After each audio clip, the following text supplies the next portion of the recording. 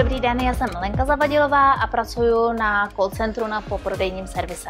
Změnou vlastně ze společnosti Cetelem na společnost Hello Bank se pro nás vlastně jako pro zaměstnance změnilo vlastně to, že nám přibyly vlastně programy, ve kterých vlastně pracujeme a máme možnost obsloužit klientelu. Co se týká těch vlastností, myslím si, že mezi ty nejdůležitější po telefonu vlastně patří schopnost naslouchat, abychom dokázali rozklíčovat, co po nás vlastně zákazník v danou chvíli chce.